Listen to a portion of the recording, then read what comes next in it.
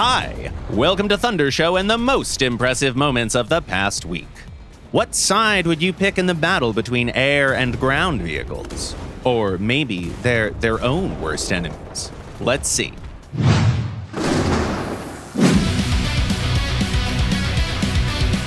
While flying their bullet-ridden Yak, Taze Iskender makes a neat turn and drops the bombs to lighten the machine for air combat. Smart move. Every kilo matters when the stakes are high. What the pilot didn't know, though, is that their bombs would fly 2 kilometers away, hit a moving target, and wipe an enemy vehicle off the face of the earth.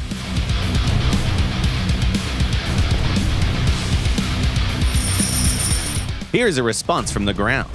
After their first shot missed, this tanker checks the enemy flight trajectory, takes an enormous lead while waiting for the reload, aims above an enemy tank, waits, fire! What an amazing hit. The proximity fuse round takes away both the tank and the plane.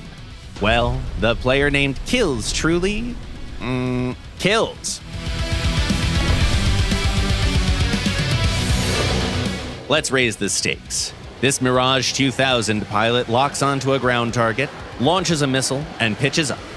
Meanwhile, a small gate to hell opens up below. Instead of a single machine, no less than 3 get consumed in black smoke and sparks. Ah, man, why would you group so tight? I mean, it's cold, sure, but...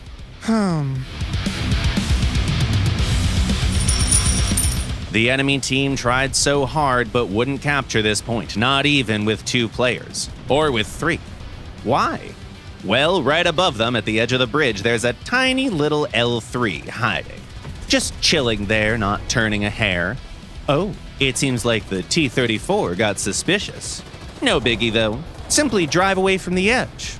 Nope, no one here. The tanker started to feel sorry for them and dropped off the bridge to show their belly. But they still couldn't find them. Really? They never found the L3. And now you're in for an insanely beautiful duel. It's more than just the stunning sunset and the golden gleams on the plane's fuselage.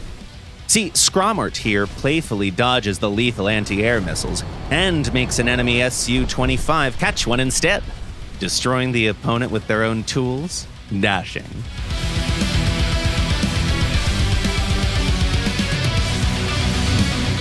And now, as is tradition, we'll check out live War Thunder.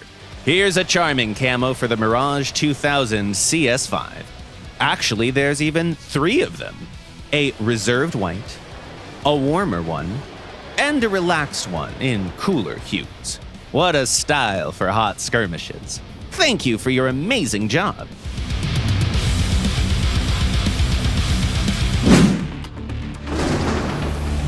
You know, it's so great seeing players ask each other questions in the comments and getting extensive, detailed responses. Props to everyone helping the less experienced tankers, pilots, and captains.